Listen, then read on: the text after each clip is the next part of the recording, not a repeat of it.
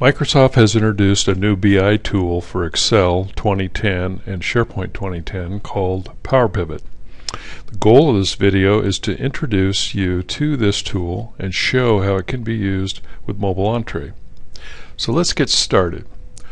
What we're going to do is start with Excel, and there's an add-in called PowerPivot that you can download from Microsoft site, and once it is installed in Excel it shows up as an additional tab, as you can see here. And I'll click on the PowerPivot window,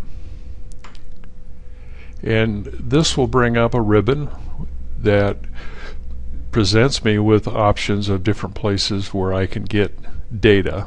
I'm going to start with a text file. This is just basically a flat file, and if you think of it, this is sales data from stores. So coming maybe from legacy systems, I want to see the first row as column headers, and I'm going to just go with the data that's there. I could actually check these boxes and eliminate some of the data if I so desired. And it's going to take a little bit of time to load here, but I want to just for you to see that no smoke and mirrors, the number of rows that are going to be loaded from this flat file. And when it finishes, it should be about 1.8 million rows. PowerPivot is a very powerful tool used with Excel, as I think you will see.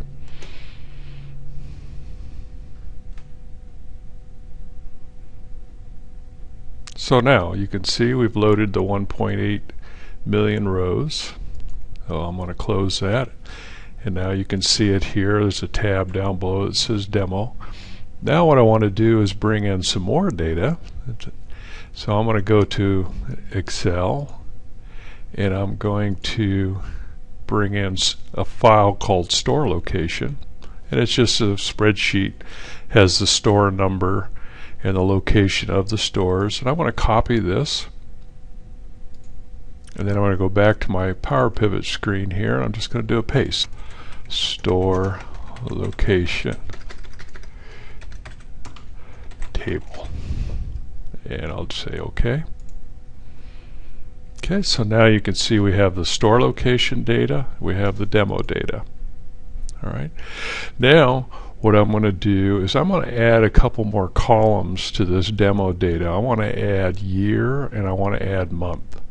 So I'm going to click here, and I'm going to go to this little symbol here and click it, and you'll see I get a whole bunch of different choices. I'm going to scroll to the bottom here and select year. Okay, and so it starts a query string. So I'm going to go down to the date column here and just select one of these date fields and click on it, and you'll see that it filled it in. And I'll close the parens and check it, and you'll see now it's created a year from these date fields for this column. And over here I want to create a column for month. So again, I want to go down and find month,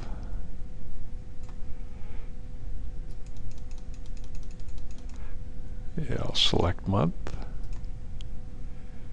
And then once again I'm going to go over and click in date and close the parens,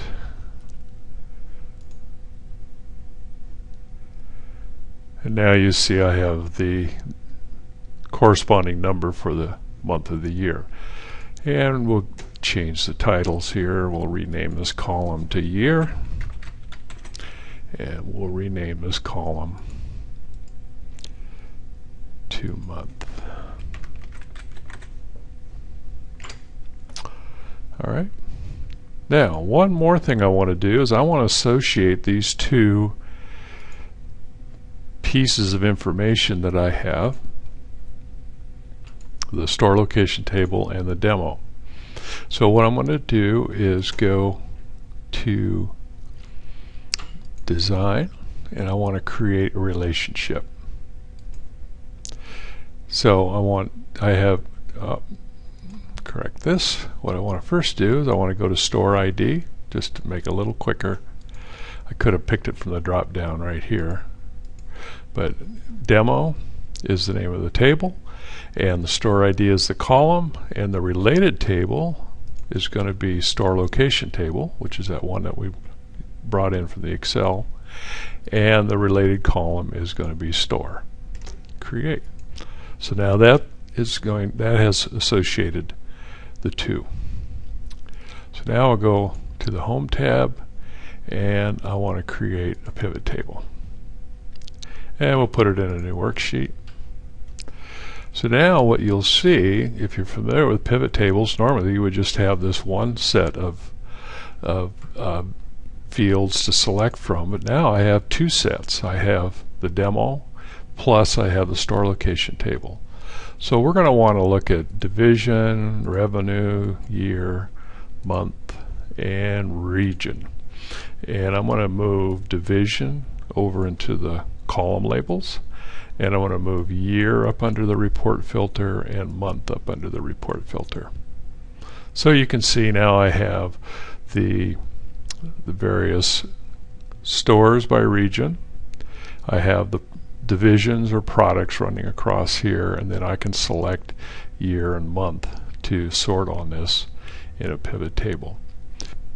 Now I'm going to slip on options, and I want to insert a pivot chart, and we'll just make it columns.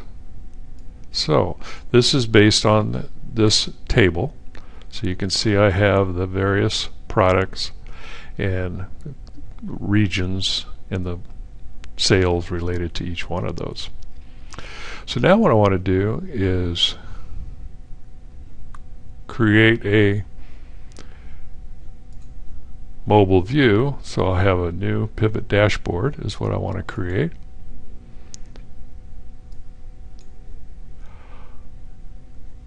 And we'll select that pivot table that I just, and this is going to be sales by region.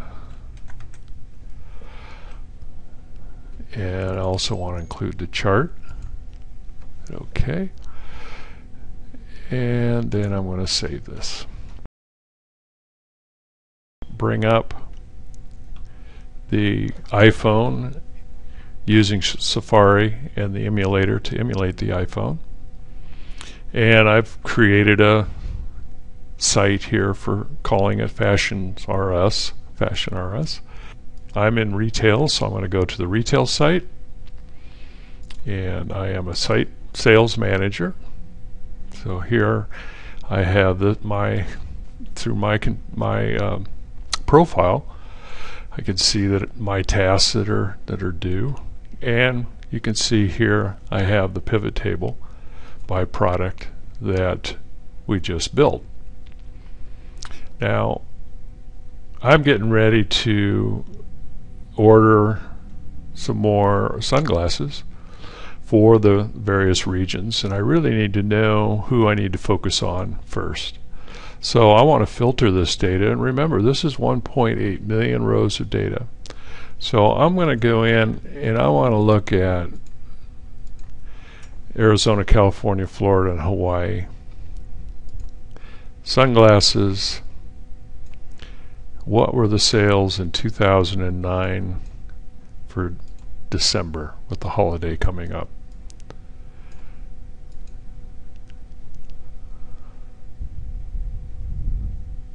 Another new feature in 2.1 for pivot tables is when you do filter on the data, it shows you the various elements that you've selected. So once I've run the filter, I can see fairly quickly that California is going to be my #1 focus, and then Florida would be second.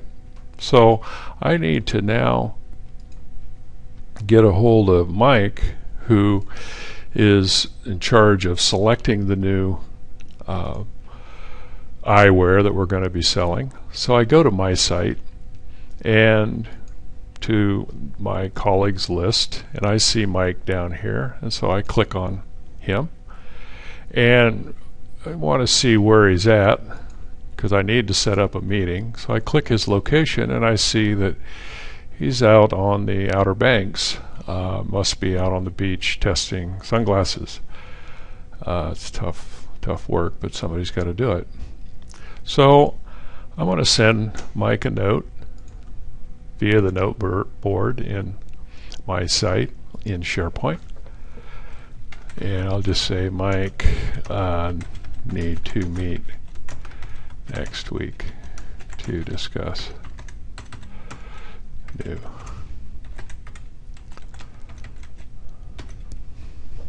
And I'll post that.